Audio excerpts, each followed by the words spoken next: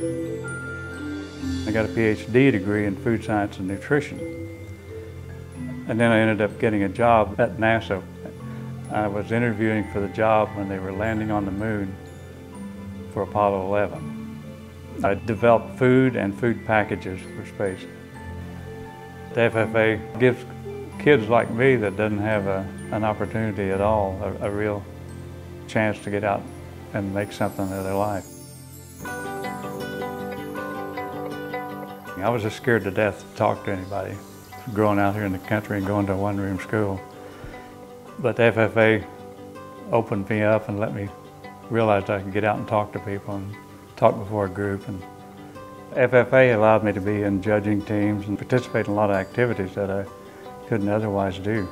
And also, FFA advisor Ted Redhair asked, well, are you guys going to go to the University of Missouri? And he said, well, we're thinking about it. And he said, I'll be out next Tuesday and pick you up and take you to the university and register you. And he did. If it hadn't been for Mr. Redhair, we'd probably be cutting wood for a living today. When I first went to NASA, they had food in little square cubes, like pressed cereal and cookies, pressed them up in these cubes, and they ended up not eating a lot of them.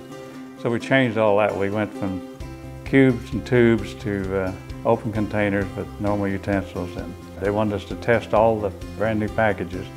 So we had to take that up on zero-G plane and open it up and sample it. Well, it's the same type of food that we eat, except it's in a different package. It has to be packaged so you can consume it in zero gravity. Today on the space station, they have a pantry, so you can go pick out what you want for a main entree. Like you could get a beef steak, potatoes, corn, green beans, whatever you want.